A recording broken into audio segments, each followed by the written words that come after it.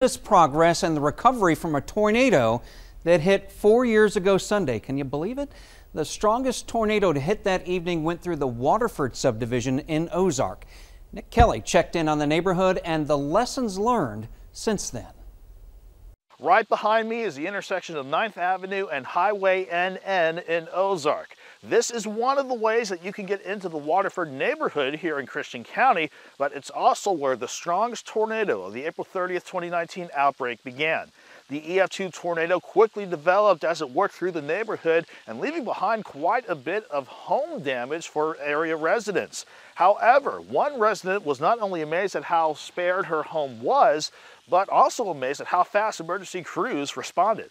We had the Red Cross here. I believe that they were handing out meals or anything else that would be needed. We also had the Christian County Health Department give tetanus shots to anybody that had maybe been cut or wounded to help with tetanus.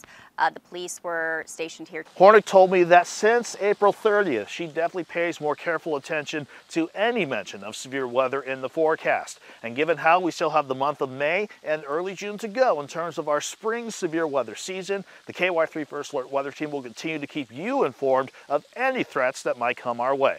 In Ozark, Nick Kelly, KY3 News.